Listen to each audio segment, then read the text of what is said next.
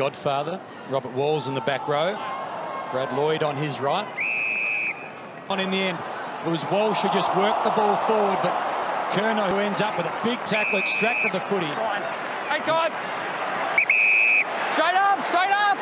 Ball's here, guys, ball in here. Just brought an option towards him. Sheed dropped a simple option.